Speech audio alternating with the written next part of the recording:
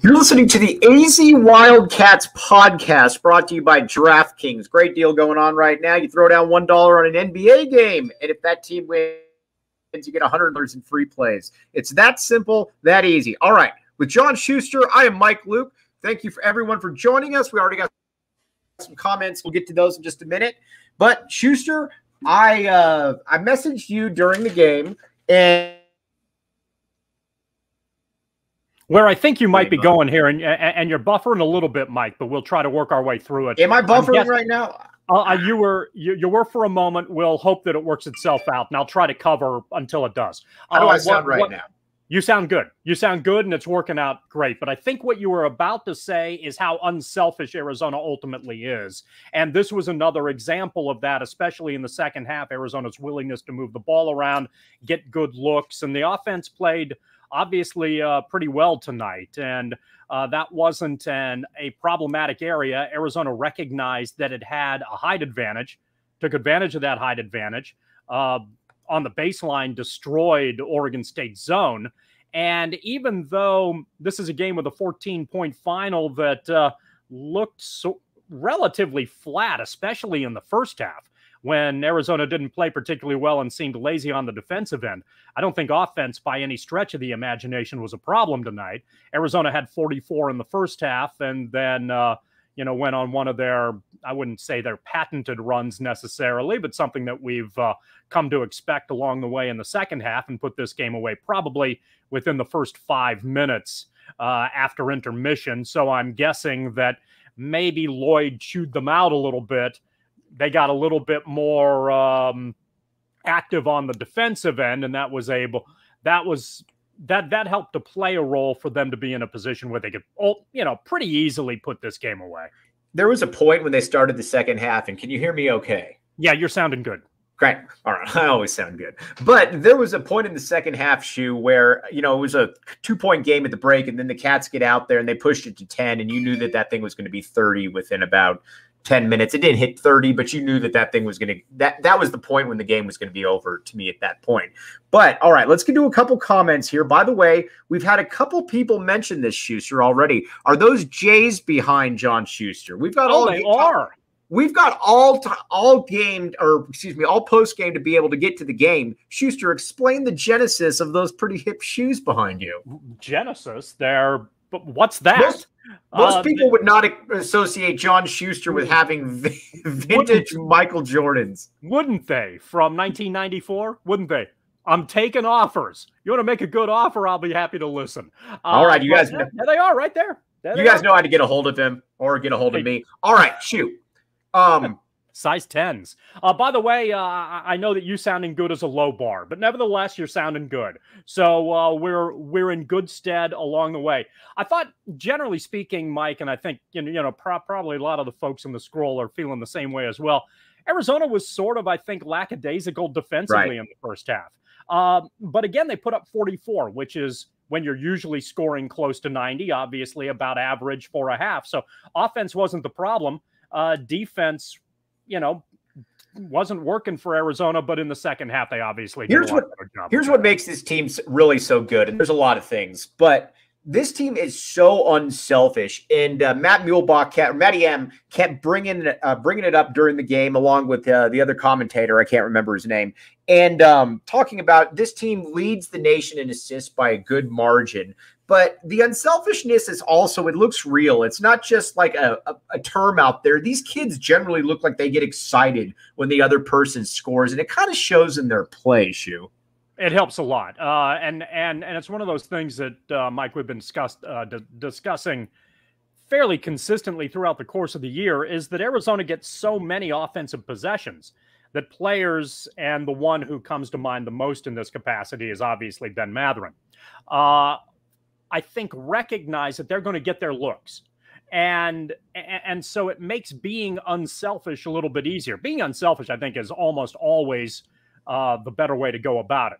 Not always, but more often than not, if you make an extra pass, you're going to be in good shape. And Arizona, additionally, along with, and this is not coincidence, Gonzaga, they are the best two interior passing teams in, I think, college basketball. And it's very often that second pass on the inside that gives them even additional open looks. So, yeah, they have no problem moving the ball around, and it's obviously very effective for a team that understands also how to move without the ball to get open. Why isn't Oregon State better? I'm not saying that they should be a top 5 team, but watching this team now from the vantage point of the La Quinta and watching them a few other times, I'm not saying this is a top 10 team, but this is also a team that shouldn't be 3-21 either by any means. I mean, they check off a lot of different boxes right there, Shu. I think part of the problem, and you're right, there's no way this should be a 3-win team. And one of the things that's fascinating is that we all think Wayne Tinkle is a good coach, I think. But right. We're looking at a team coming off an Elite Eight that looked great in the last 3 weeks of the season and actually caused mismatch difficulties for people over the last 3 weeks in the season. Right. But if you take those last 3 weeks out of the equation, Oregon State was, 12th in the conference last year, too. Right. So how good is this program? And based on the talent that they ought to have on that roster, maybe they should be a little bit. They lost a player last year, and I apologize for remembering the name. It's like a Randolph or a Rudolph or Ethan Thompson. Yeah, that's the guy. Which is exactly like Randolph or Rudolph. Thank you very much. But he was their difference maker. He was about 6'8". He could jump out of the building. He was so athletic he was a defensive stopper, and that allowed Silva to get open, I think, on the inside. And without him, that's one less player and problematic depth that makes it difficult. Oregon State hangs around for about 30 minutes. And then, as our regular commenter down below, Sean Seeley, noted, they're a team that just runs out of gas. And when they do, things go against them. I'm betting that in the last 10 minutes of games, Oregon State gets pretty much dominated. Right. And that has a lot to do with a lot of depth on that roster. So you look at them for the first 30 and their record makes no sense because you're right. They have some pieces, but they just don't have enough of them. And I think the drop-off is pretty precipitous. The reason that we also do this show is to learn from all of you because, quite frankly, a lot of you are smarter than us. Sean Seeley has some inside info from Tommy Lloyd where he said Tubelis' ankle is pretty close to 100%. That's obviously a very good thing to hear because this can't win it all without Tubelis. All right. Got a couple questions here now. Dalen Terry again, and they were talking about this during the game. We're kind of at the point now, like I've brought this up the last 3 shows, but I kind of mean it. I mean, that's why I keep bringing it up, is that Dalen Terry really is emerged kind of as, I know what I'm going to get almost every single game from him. I don't know how I'm going to get it, but I know what I'm going to get, Shu. Yeah, and you take a look at tonight's game, one of the things that he did very effectively, additionally, was he attacked the rim on the baseline against Oregon State zone. They found an opening. He got around one defender in the corner, took advantage of the baseline, and was able to get to the rack with some fairly impressive dunks in the process. So it was another very solid game. Again, he's got the best court vision on this team. And by a mile. In that regard, I feel like he is, in essence, a point forward for Arizona, or has the ability to be a point forward. You have no problem with Dalen Terry running the break for you on this team. And if Arizona can get up and down, he is very instrumental in doing it. And he helps Arizona's transition game. We've talked about the importance of Koloko and Ballo on the inside, allowing Arizona to extend. But Terry, because of that, is the biggest benefactor, because he's a guy who can use his wingspan to disrupt passes on the perimeter. And with his ball handling and court vision, usually that's the reason. If Arizona is deadly in transition, and very often they are, Dalen Terry is somehow involved in that play. Yeah, that's true. That's very true. Kirk Kriisa, by the way, is somebody that I'm liking more and more what I saw. I don't even know what his stat line is right here, to be quite honest with you. I had asked John Schuster what the final score was, even though I watched the entire game. But there's a steady right now that I don't know that I've seen before in the season. I feel more comfortable watching him. And now maybe that's just because I'm out of state, but being closer to the situation right there, what do you see, Shu? So if you're within 5-mile radius of Kirk Kriisa, then there's a little discomfort. But closer to the scene than I am. If you got some distance, like, hey, he's not that bad. We had this conversation briefly a show or two ago where I think you asked how comfortable people should be with Kriisa as a three-point shooter who averages somewhere in the low 30s. And my answer to that, and maybe I didn't necessarily make it clear enough, was that I'd rather have Kriisa shoot 3 for 10 from three-point range as opposed to 6 for 20. Now, if you extrapolate the percentage of that, obviously it's the same. You're shooting a not very impressive 30%. You're 30% from three-point range. That's not very impressive. The difference, however, especially come tournament time, is in number of possessions. So if you have a guy in Kriisa, you prefer that he take better shots, he pick his spots, he lines them up, gets into a rhythm, and maybe isn't in a position where he takes too many. If he feels like he has to take too many, then that's where Arizona maybe is in a position to have more lost possessions, and those lost possessions become a little bit more precious once you get into the NCAA tournament. So if you're 2 for 5, if you're 3 for 10, you'd obviously like that number to be better, but those numbers are a heck of a lot better than if Kriisa's not having a good shooting night, but is shooting into double digits, into the mid-teens, or even a little bit higher in the number of three-pointers that he's ultimately taking. He also is just demonstrating a little bit more of I don't know how to put this exactly. I was thinking about this before, a little bit more of a been there, done that type. He was almost calmer tonight. Yes, that's exactly what I was trying to get. It feels like there's a calming element that over the last 2 or 3 weeks that he has developed into his game. So, you like the excitement. You like that he isn't afraid to take the shot, but there's a level of maturity and understanding how to play within himself that I think has been very helpful for the fortunes of Arizona across the board. All right, here's one thing you don't need to worry about. That's the DraftKings Sportsbook app, everyone. Code word PHNX. If you're not on there, what are you doing? All right. Really nice deal going on right now. You throw down $1 on an NBA game, and if that team wins, $150 in free plays. I kid you not. John Schuster can tell you this. Anybody can testify to this that has actually done it. New customers only. Eligibility. Next step. All right, now let's get to some questions here. Barrett Hartman makes an interesting point. He says, and I'm sorry, guys, I've been very bad about getting to your comments. We're going to get to your comments right now. Barrett Hartman makes an interesting point. He says, Tubelis is the most important piece of our offense. Big difference between having him in versus when we didn't. He's so versatile against the man and the zone. He is a versatile player because of how he can pass, how he can finish, he can shoot a little bit. I think Barrett makes some very good points there, Shu. There's kind of when offenses function well, there's a trickle-down component that works into the equation. And because Tubelis is Arizona's craftiest scorer on the inside, you have to be honest about how you defend him. Now, I know there was a game against Michigan where Koloko had over 20 points a game. Right. And I know Ballo is a guy who scored in the upper teens now and again. But the one guy who conceivably can get a basket around the rim on a fairly consistent basis is Tubelis. He could score 30. Right. I don't think Koloko's ever going to score 30. I don't think Ballo's going to score 30. But Tubelis could. So you have to make a concerted effort to defend him. And the trickle down from that is how then Mathurin maybe has better looks. Terry can see the floor a little bit better. Arizona can move the ball around and have good looks from the perimeter. Tubelis helps everything else work just a little bit better.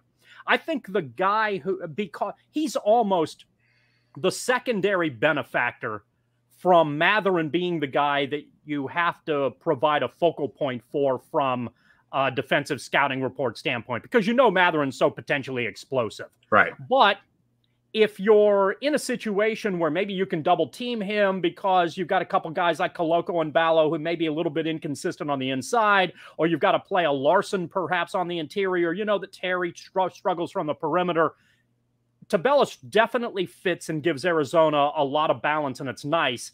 Mathurin, I think, is the guy who opens it up for Tubelis. Tubelis may be the guy who opens it up for everybody else. Yeah, I think that's a good way of putting it. Mathurin, to me, is the one player, though, going into a game against who you could be playing anybody. You could be playing Kentucky. You could be playing ASU. It wouldn't really matter to me.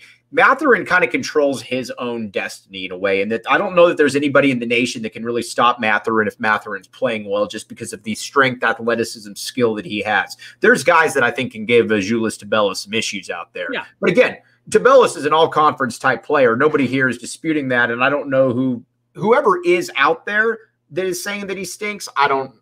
Well, the good news here, I think, is and it seems apparent. I don't know that Lloyd necessarily needed to tell Sean that in regards to what we've been able to observe from Tubelis over the course of the last, few games. Right. It appears that Tubelis has been a lot more comfortable than at the point where he initially messed up the ankle. Right. And that's good news for Arizona. So he continues to progress in the right direction. If you can get him close to 100%, Arizona's in good shape. Yeah, I think it's pretty much that simple right there. I do like KB Thiel's remark. Dalen Terry can stop Ben. Maybe that is something. Yeah, we can worry about that at the next level. All right, all right. Now let's look at some other comments that we got right here. Arizona is, and Travis Strauss made this point. He said the first half was probably best half OSU's played all season. I do get the sense that when teams are playing Arizona, and this really isn't this is kind of a no dub moment, but Arizona's been able to weather these storms in all these games because you look at it, Oregon State plays one of their best halves of the season, I'm assuming. Washington for about the first 15 minutes. But, man, there comes a point, though, when the good vibes, the energy, the shooting kind of goes out the window. And, oh, yeah, by the way, maybe the best team in the country is right across from us. For Mike and anybody else watching, did you ever believe Oregon State was going to pull off the upset? Never. Not only that, I would have been surprised if this wasn't a 10-point victory at any point. Yeah. It was obvious, and Arizona is so good at this stage, and this is why they stick with what it is they do. This is what they do, and they believe that it's going to wear teams down. It's an interesting approach and obviously very effective. And it's different than, because we heard this conversation, I think, a lot in the previous regime as well. Miller liked to be physical. Miller liked to wear teams down and try to get an advantage as the game progressed based on Arizona's tough half-court defense. Lloyd does it in an entirely different way. They believe that keeping the pressure on from an offensive standpoint and from a tempo standpoint is going to be something that ultimately works for them. And clearly it does. Right. Arizona's ability, I think, is game. And it is a number I'd kind of like to look at. And I've meant to look at it a little bit closer. What's that number again, Shu? And unfortunately, it's one of those things where in a game like this, where the game's over, the number isn't going to play off as much as I'd like. But my guess is that Arizona, at points where it matters, is going to get to a point later in the game where it's clear that they have worn down the opposition. Right. Now, tonight, Arizona at one point was up, I think, 23 points and won by 14. So if you look at the final 9 minutes, which was junk time, that would screw with your overall statistical analytics a little bit.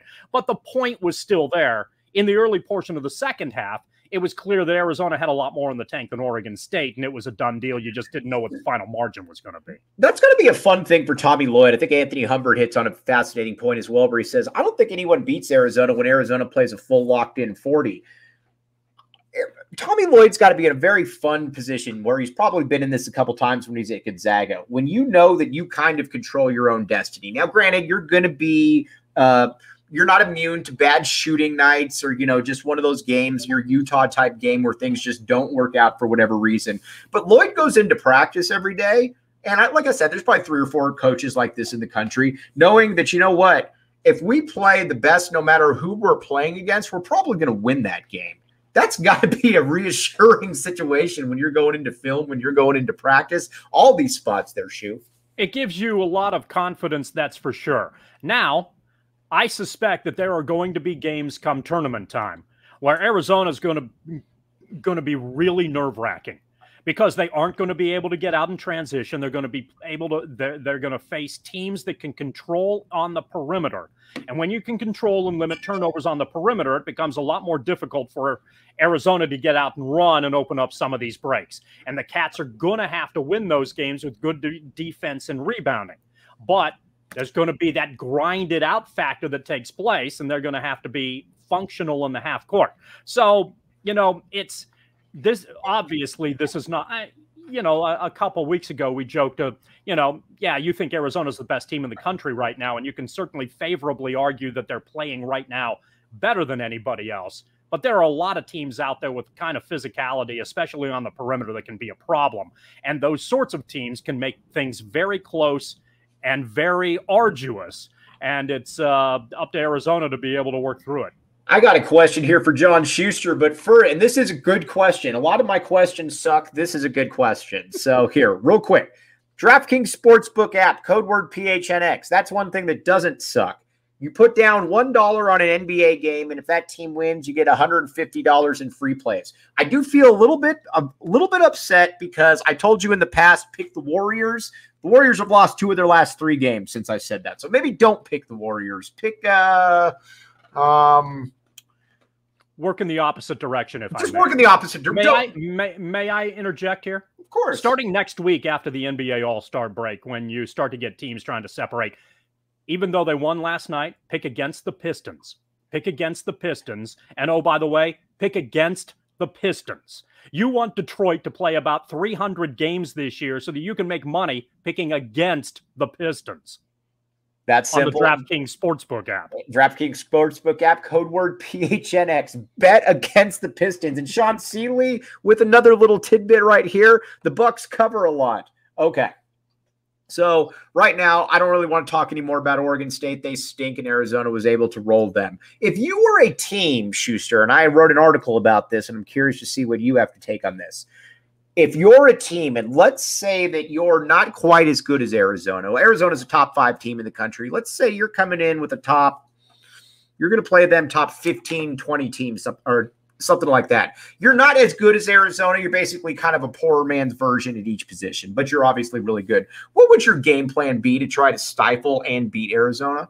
Man, that's well, your first order of business, and this is no secret. You try to you hope that you have a player who can take advantage of Kriisa on the defensive end.